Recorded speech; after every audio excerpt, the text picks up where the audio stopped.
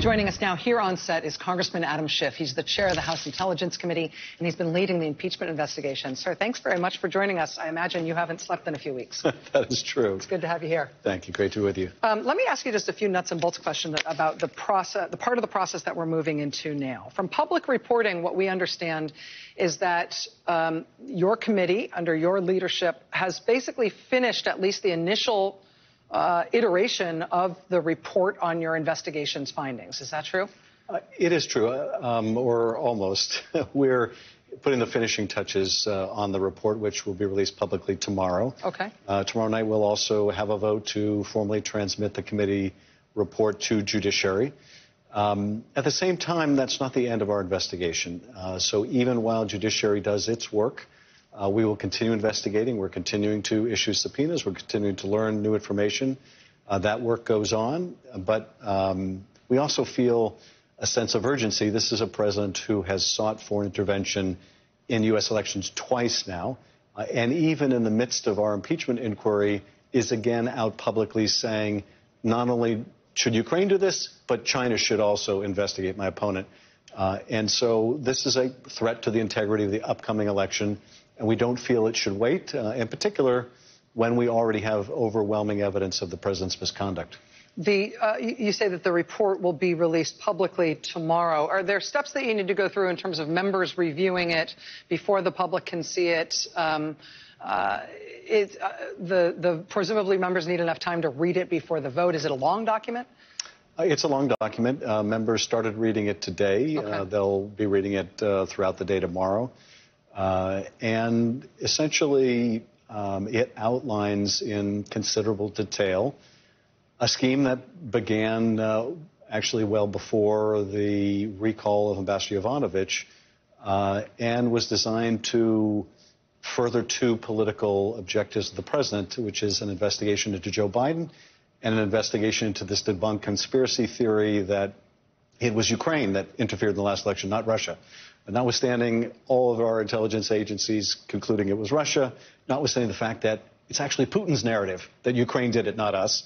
But nonetheless, the president believed, obviously, this would help his reelection campaign, and he was willing to use the full force of his office to leverage Ukraine to do these sham investigations. Now, the process here is that when this report is concluded, when your committee takes a vote, that vote will be to convey it to the Judiciary Committee. Right.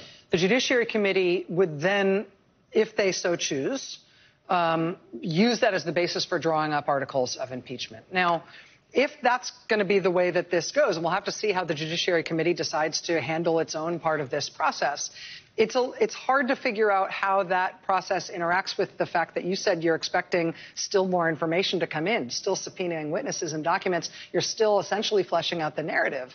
But articles can start to come together before that investigation is complete? Yes. What I expect will happen is we'll transmit our report tomorrow night. On Wednesday, the Judiciary Committee is going to begin work with a hearing of constitutional experts on just what high crimes and misdemeanors and treason and bribery, just what those standards mean, what the founders had in mind, what the relevance is in terms of the president's conduct here. They will also be looking at the Mueller report, which has obviously already been provided to them. They may get reports or information from other committees about other presidential misconduct that they should also consider. And then the Judiciary Committee, in consultation with the full membership and our leadership, will have to make a decision, should we seek articles of impeachment and what should they look like. But while that process is going on, we don't intend to be static. If we learn new information that will build on what we know already, we will file a supplemental report with the Judiciary Committee. But the fact of the matter is, and this is something I discussed with the caucus when we began this investigation, you get to a point in an investigation where you can tell it is going to be a long time before you get the next valuable increment of information. And you're at a decision point. Do we have enough information to make a decision, or do we not? And here there's really no contesting the facts. There's no contesting what all these witnesses have said, which is the president conditioned two important official acts of his office, meeting in the Oval Office with the president of Ukraine, something they desperately sought, and $400 million of taxpayer-funded military assistance to help Ukraine fight the Russians.